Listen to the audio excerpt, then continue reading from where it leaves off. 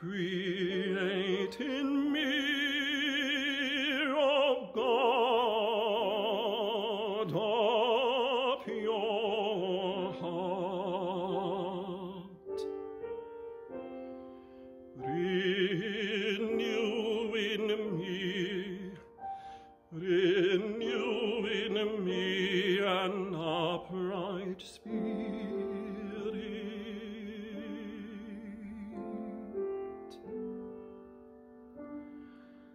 Christe, Christe,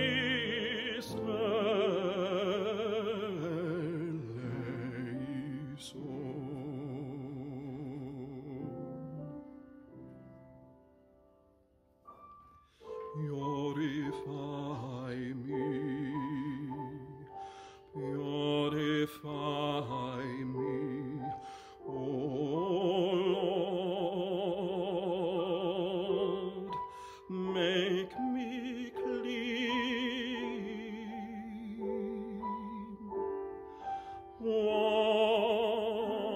Wash me, O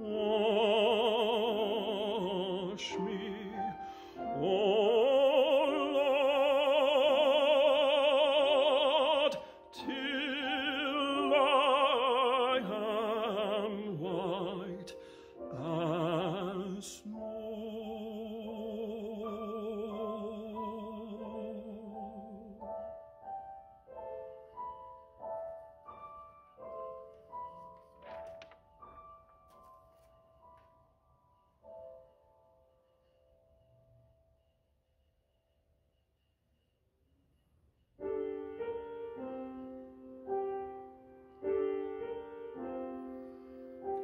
Have mercy on me, O God, in your faithful love. With tenderness, wipe away my offense.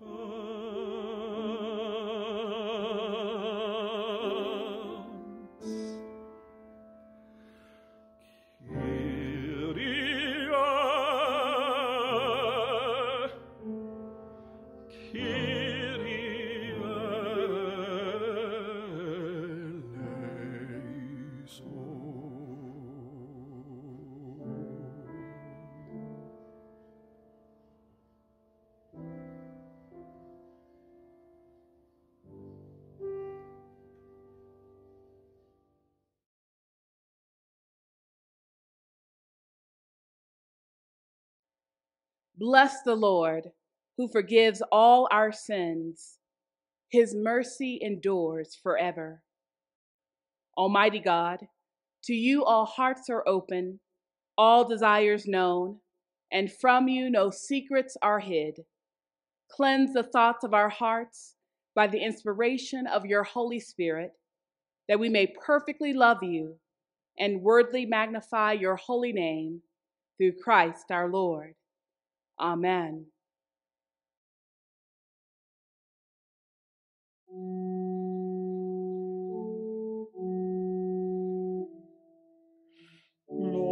Lord, have mercy. Lord, have mercy. Christ, have mercy. Christ, have mercy. Lord, have mercy. Lord, have mercy. Lord, have mercy. Have mercy.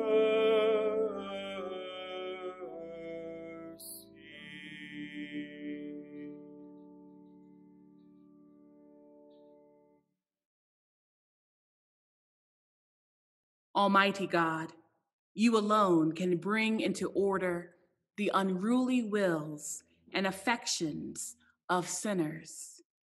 Grant your people grace to love what you command and desire what you promise, that among the swift and varied changes of the world, our hearts may surely there be fixed, where true joys are to be found. Through Jesus Christ our Lord, who lives and reigns with you and the Holy Spirit, one God, now and forever. Amen. A reading from the book of Jeremiah. The days are surely coming, says the Lord, when I will make a new covenant with the house of Israel and the house of Judah. It will not be like the covenant that I made with their ancestors when I took them by the hand to bring them out of the land of Egypt. A covenant that they broke, though I was their husband, says the Lord. But this is the covenant that I will make with the house of Israel after those days, says the Lord. I will put my law within them, and I will write it on their hearts, and I will be their God, and they shall be my people. No longer shall they teach one another or say to each other, Know the Lord, for they shall all know me, from the least of them to the greatest, says the Lord. For I will forgive their iniquity and remember their sin no more. The word of the Lord. Thanks be to God. Have mercy on me, O God, according to your loving kindness. In your great compassion, blot out my offenses. Wash me through and through from my wickedness, and cleanse me from my sin. For I know my transgressions, and my sin is ever before me. Against you only have I sinned, and done what is evil in your sight. And so you are justified when you speak, and upright in your judgment. Indeed, I have been wicked from my birth, a sinner from my mother's womb.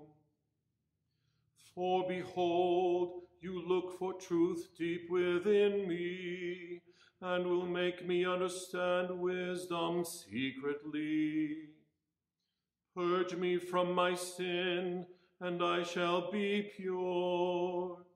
Wash me, and I shall be clean indeed.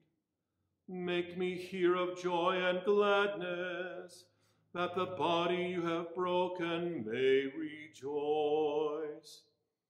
Hide your face from my sins, and blot out all my iniquities.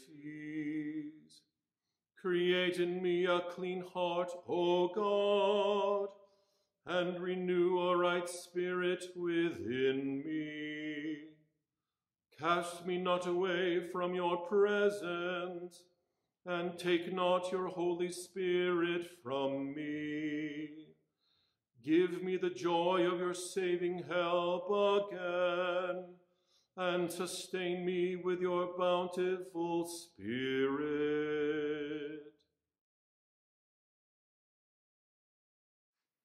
A reading from the Gospel of John, chapter 12, verses 20 to 33. Now among those who went up to worship at the festival were some Greeks. They came to Philip, who was from Bethsaida in Galilee, and said to him, Sir, we wish to see Jesus. Philip went and told Andrew. Then Andrew and Philip went and told Jesus. Jesus answered them, The hour has come for the Son of Man to be glorified. Very truly I tell you, unless a grain of wheat falls into the earth and dies, it remains just a single grain. But if it dies, it bears much fruit.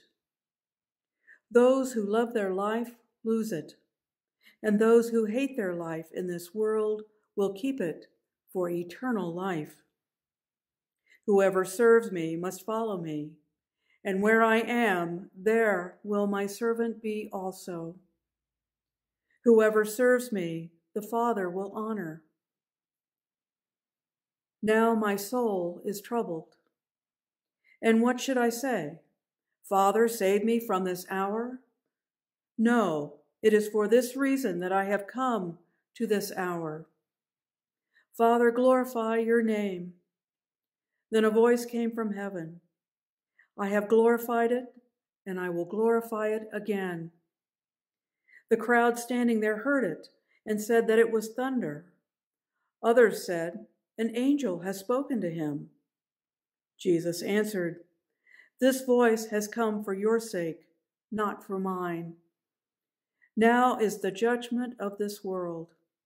Now the ruler of this world will be driven out, and I, when I am lifted up from the earth, will draw all people to myself. He said this to indicate the kind of death he was to die. The word of the Lord. Thanks be to God.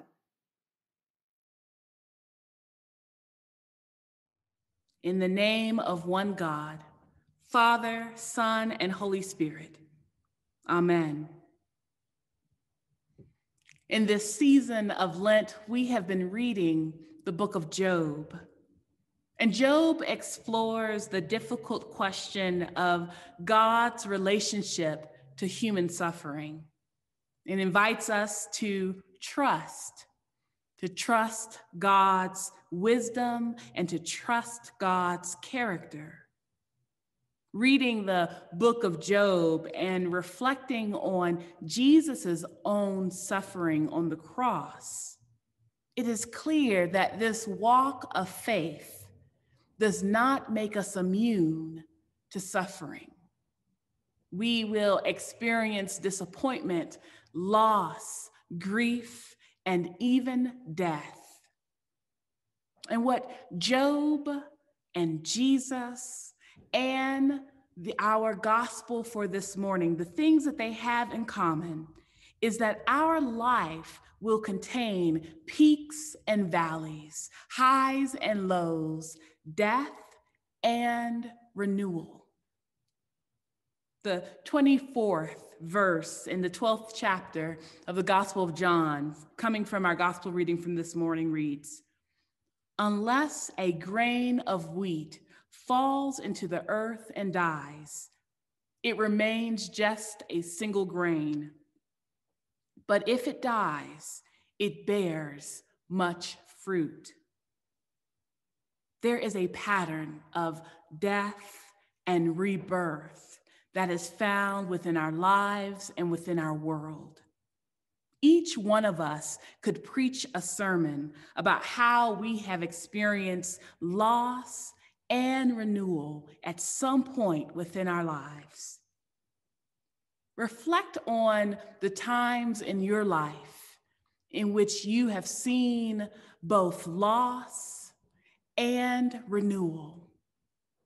If you have ever fallen in love and committed your life to another, then you had to let parts of your former life go so that you could then begin a new life and make space for this new presence within your life.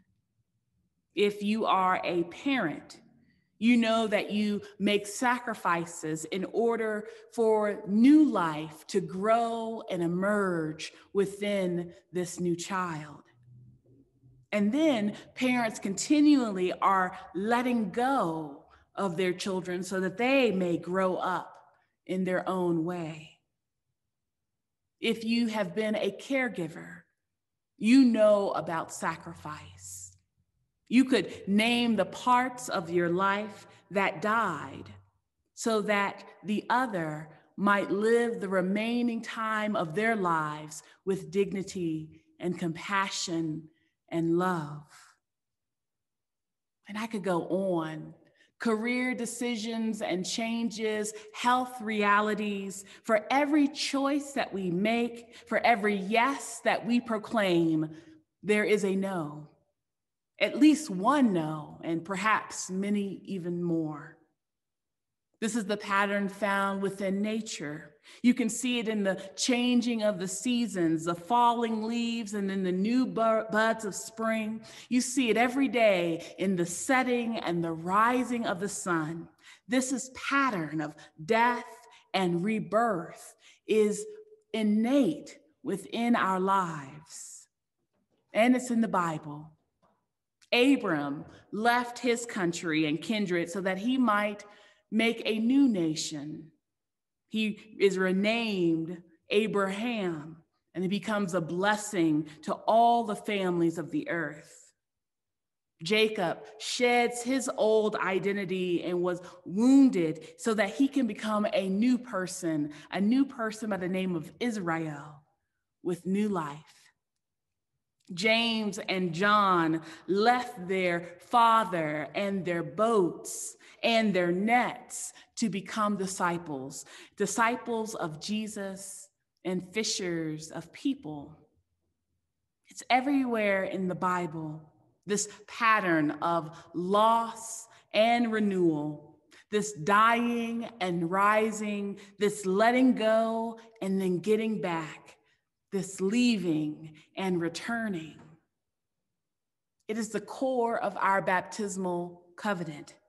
And we hear it every time that we come together to break bread at the Eucharistic feast, when we say the words in unison, Christ has died, Christ is risen, and Christ will come again. What needs to die in your life so that new life can arise? What needs to die so that something new can take root and arise? This gospel passage from John is very significant in John's retelling of Jesus's journey to the cross. These words in John are Jesus's last words said publicly. And these words are focused on his impending death. Greeks come to Philip to say, we wish to see Jesus. We wish to see this Jesus, the one who turned water into wine.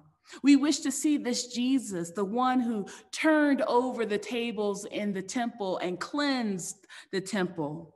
We want to see the one who healed those who were sick.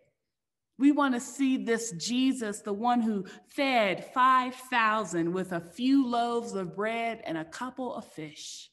We want to see this one, this Jesus, who walks on water. We wish to see Jesus. And so Philip tells Andrew, and once he gets Andrew, Philip and Andrew then go to Jesus together. And what Jesus responds with this desire to see Jesus, he responds with these words: unless a grain of wheat falls into the earth and dies, it remains just a single grain. But if it dies, it bears much fruit. That is Jesus's response to the eagerness of those who want to see his glory. That is Jesus's response. When we follow Jesus, Jesus is pointing us toward the fact that death is not a period, but a comma. It is always followed by something new and growing. It is never the end of the story. That's what Easter tells us. And I'm not just talking about physical death here. I'm talking about all the deaths, the thousands of deaths that we experience in our lifetime. The loss of loved ones, the loss of a relationship or health or opportunities or dreams, deaths that we didn't want or even ask for. But following Jesus is not a spectator sport. You can't be a bystander on the sidelines. It is a way to be followed. It is a path to be walked. It is a life to be lived. It's being a grain of wheat that falls on the ground and dies so that it might bear fruit. And just as the Greeks are looking to see Jesus, that is where we see Jesus as well. We see Jesus in the letting go, in the emptying, in the surrendering, in the leaving behind, in the dying. Because those losses make space for new life to arise. And so on this 5th Sunday in Lent, perhaps God is giving you the space, the invitation to let go, to surrender, to empty yourself. And our letting go gives God space in order to work, to make all things new. And why would we want to cling, to live as isolated, single, self-enclosed grains of wheat, when God is saying that we will bear much fruit on the other side? To let go, to surrender. And in doing so, maybe we will see Jesus. This pattern of death and rebirth will be present throughout Holy Week. And that's why we are hearing this text on this 5th Sunday in Lent, the Sunday before Palm Sunday and the beginning of a Holy Week. It's our preparation for this sacred journey, because we know how Holy Week ends. We know that on the other side of Holy Week is Easter and an empty tomb, a dawning of a new day, new life, rebirth, and resurrection. And we also know that we cannot get to Easter without there being Good Friday, without there being disappointment and suffering and death. For that brings meaning to Easter. And so we see the transformation of this single grain through the hope of Easter turn into the bread of new life. Unless a grain of wheat falls into the earth and dies, it remains just a single grain. But if it dies, it bears much fruit. Amen. And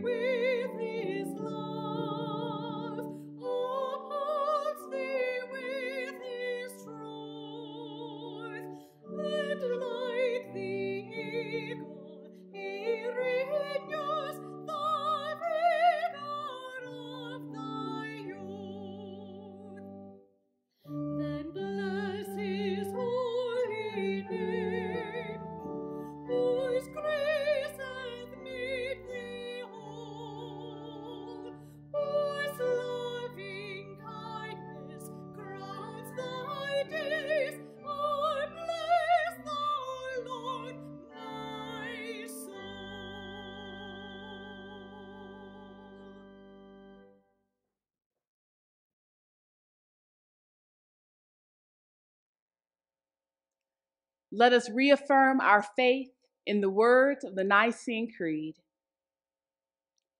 We believe in one God, the Father, the Almighty, maker of heaven and earth, of all that is seen and unseen. We believe in one Lord, Jesus Christ, the only Son of God, eternally begotten of the Father, God from God, light from light, true God from true God, begotten, not made, of one being with the Father. Through him all things were made, for us and for our salvation. He came down from heaven. By the power of the Holy Spirit, he became incarnate from the Virgin Mary and was made man. For our sake, he was crucified under Pontius Pilate. He suffered death and was buried. On the third day, he rose again in accordance with the Scriptures. He ascended into heaven and is seated at the right hand of the Father. He will come again in glory to judge the living and the dead, and his kingdom will have no end. We believe in the Holy Spirit, the Lord, the giver of life, who proceeds from the Father and the Son. With the Father and the Son, he is worshiped and glorified. He has spoken through the prophets. We believe in one holy Catholic and Apostolic Church. We acknowledge one baptism for the forgiveness of sins.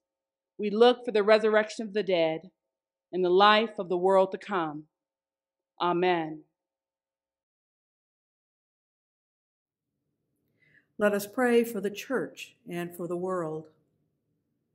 Grant, Almighty God, that all who confess your name may be united in your truth, live together in your love, and reveal your glory in the world. Lord, in your mercy, hear our prayer. Guide the people of this land and of all the nations in the ways of justice and peace, that we may honor one another and serve the common good. Lord, in your mercy, hear our prayer. Give us all a reverence for the earth as your own creation, that we may use its resources rightly in the service of others and to your honor and glory. Lord, in your mercy, hear our prayer. Bless all whose lives are closely linked with ours, and grant that we may serve Christ in them and love one another as he loves us. Lord, in your mercy, hear our prayer. Comfort and heal all those who suffer in body, mind, or spirit, especially during this time of pandemic. Give them courage and hope in their troubles. Bring them the joy of your salvation. Lord, in your mercy, hear our prayer.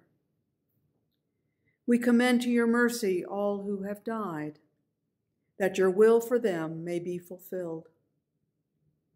On each Sunday during the season of Lent, we fondly remember a few of our beloved parishioners and family members who died this past year.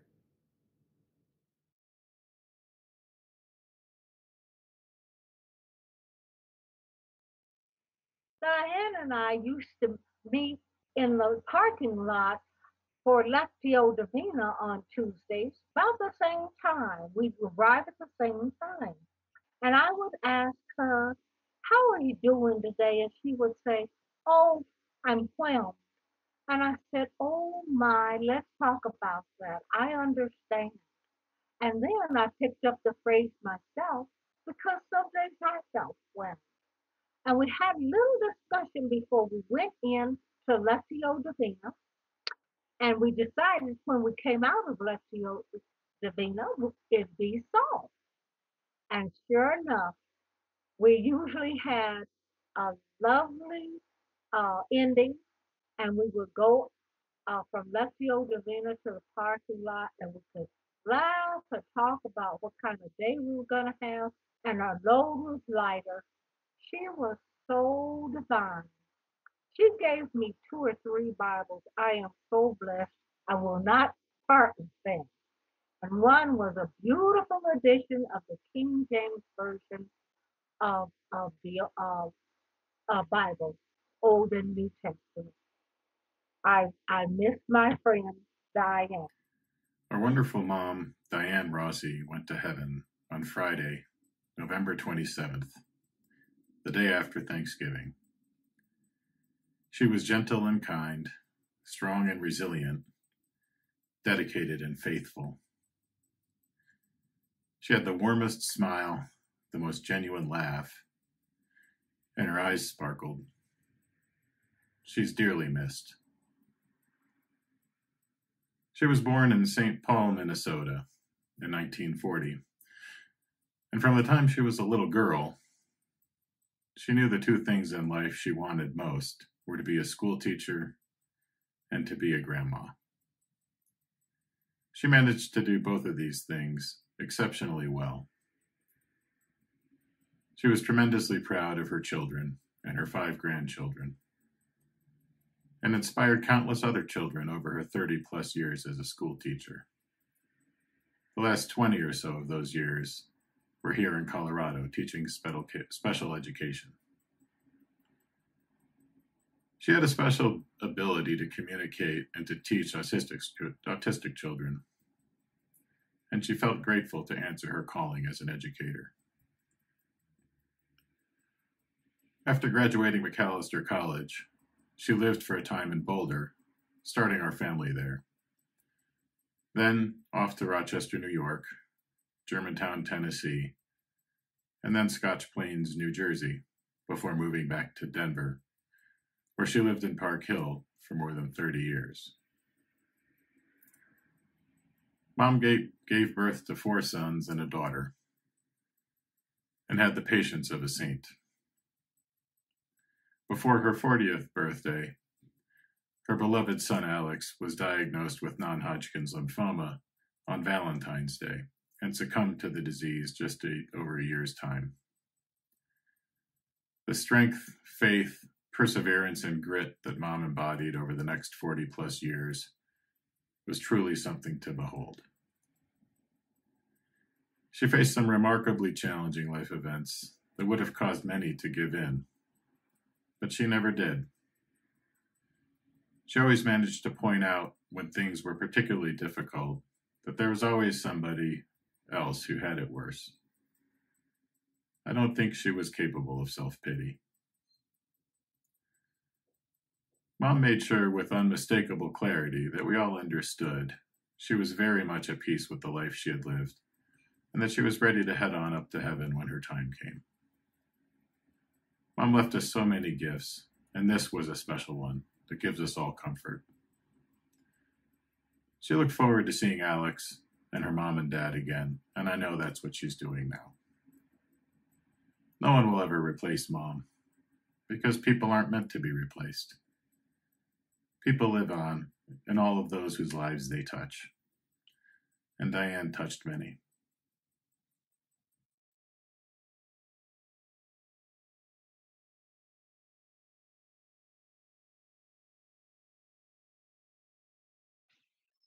Before I begin, I would like to take this opportunity to thank the congregation and Reverend Sierra for extending this invitation during Lent.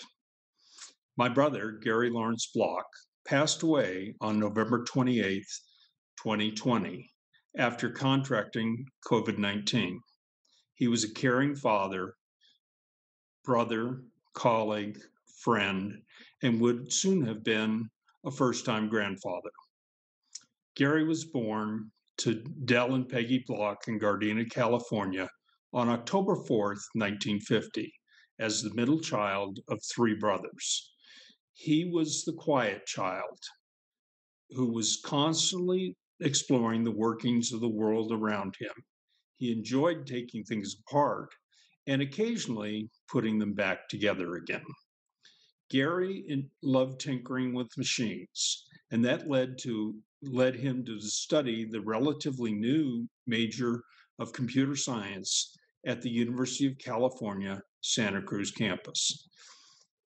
He had an array of jobs, including working in telecommunications, starting his own business before settling in to his dream job at Jet Propulsion Laboratories as a software engineer. His software was on several space missions over the years. Gary enjoyed living in Newbury Park, California, with his wife, Kathy, and welcoming their twins, Devin and Trina, in 1989. He shared with his children his love of nature, beginning with short hikes in the local Santa Monica Mountains and later overnight camping trips to his favorite national parks. Gary later moved to Montrose, California, significantly shortening his commute to work. He was even known to bike to work on occasion. He was an active member of his church, volunteered at the local high school, and was involved in the JPL hiking and radio clubs. Gary is survived by his daughter, Trina, his son, Devin, daughter-in-law, Alice, and his brothers and their spouses, Woody and Ann, Toby and Joan. Let us pray. Loving God, we pray to you for Gary Block and for all those whom we love but see no longer. Grant them eternal rest. Let light perpetual shine upon them. May his soul and the souls of all the departed, through the mercy of God, rest in peace. Lord, in your mercy, hear our prayer. We offer our prayers of thanksgiving for those celebrating birthdays and anniversaries this week. One birthday omitted last week, Lucy Rowley, March 20th. This week, Kathleen Tucker, March 21st. Amanda Ayers, March 22nd. Fabian Gilchrist, March 23rd. And Madeline Sprague, March 26th. Let us pray. O God, our times are in your hands. Look with favor, we pray, on your servants as they begin another year. Grant that they may grow in wisdom and grace. Send your blessings upon them, that their homes may be a haven of peace. Through Jesus Christ our Lord. Amen. Almighty and eternal God, ruler of all things in heaven and earth, mercifully accept the prayers of your people and strengthen us to do your will. Through Jesus Christ our Lord. Amen. Let us confess our sins against God and our neighbor.